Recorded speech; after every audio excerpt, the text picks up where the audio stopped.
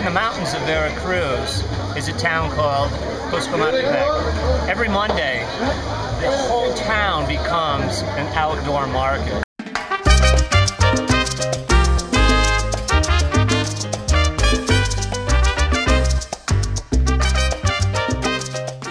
This happens every single Monday. People come down from the mountains and they sell everything here, just streets. And they have it all mapped out.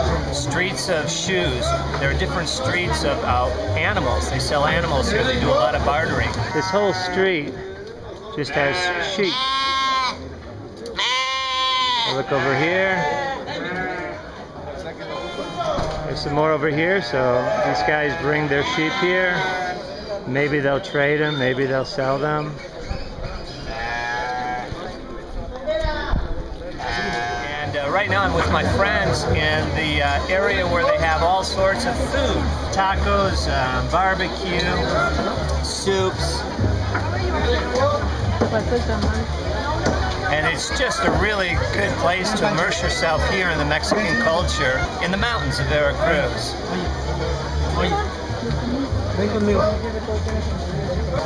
Buen provecho. The town of Coscomatepec in Veracruz is really kind of a rural town, rugged town, I guess you could call it. It's at the foot of the tallest volcano in North America, which is 18,500 feet, has a glacier on the north face. The name of it, Pico de Orizaba. And this mountain town, that's what I call it, a mountain town, is not visited by foreign tourists. In fact, every time I've had travel guests to that market, we've never, ever seen any other foreigners. We're it. But I wanted to share with you a story that happened. This is a true story. We had some clients, some travel guests, that were at the market. I think they were from Brazil and the United States. And we split up and we said, okay, we're gonna meet back here at such and such a time, so just go ahead and wander around and that. So some people went with my guide and this one guy, he went with me. He was from the United States someplace, I forget where. We're walking around and we get on this one area where there's bakery goods, like fresh bread, things like that. And there was a guy who was selling it and he saw us. He saw us like coming down the aisle, and so he's motioning, hey, hey, hey. You know, he's like, come here, come here, come here. Of course, it's all in Spanish. And so we go over there. He asked us, where are you from? In Spanish, I told him where my travel guest was from and where I was from, and I said that he was my travel guest and that we had a small group here and there were other people wandering around that he might see them. And he got really excited. He reaches over to his little pile of these round breads. There were round breads in this plastic bag, and then there was a zip tie, or a tie. He says in Spanish, here, and he hands my travel guest the bread, and he said, this is a gift from me. I really appreciate you coming to our little town. I hope you enjoy this bread. And the guy, he didn't speak Spanish, and so he looked at me like, what did he say? So I told him what he said, and he felt kind of funny, obviously, you know, it's like, who gives away free stuff? He said, well, can I give him some money for it or something? I said, I don't know, let me ask. So I asked the gentleman in Spanish if, you know, I said he'd like to give you some money for the bread, and the guy said, no, no, no, no, no. He said, I just really appreciate the fact that you traveled this long distance, you came to our town, and it's just an honor and a privilege to have you here among us and for you to get to know us and get to know how we live here in the mountains. And he said, please, he says, accept this gift.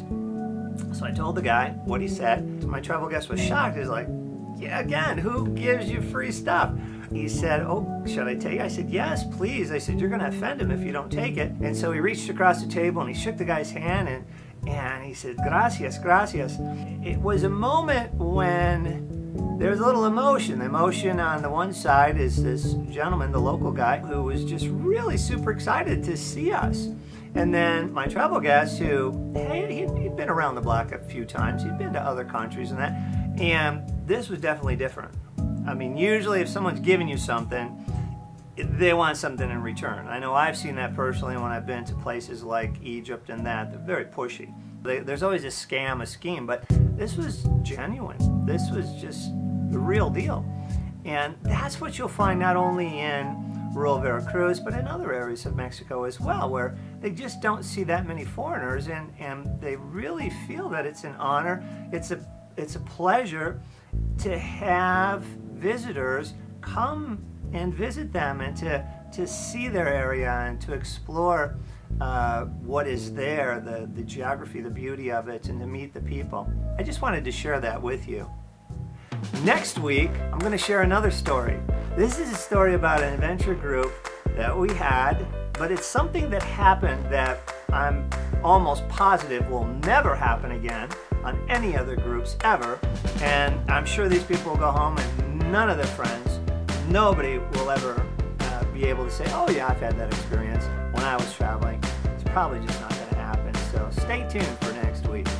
Thanks for watching, everybody. If you like this video, give it a thumbs up, and you can subscribe and stay in touch as well.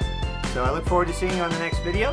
Have yourself a great week, and as they say in Spanish, hasta luego.